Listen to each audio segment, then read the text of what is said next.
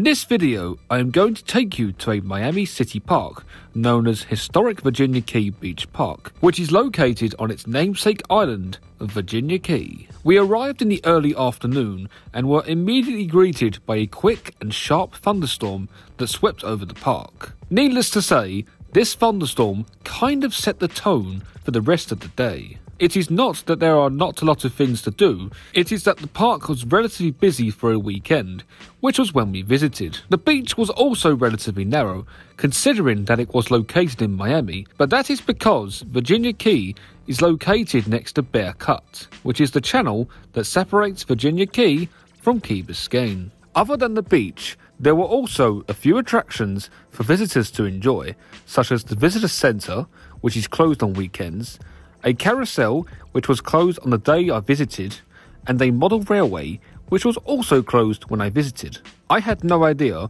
whether this was because of the pandemic or whether they were closed by default at weekends. To the north of the park lies a garden showing the history of Virginia Key as well as some more landscaped areas.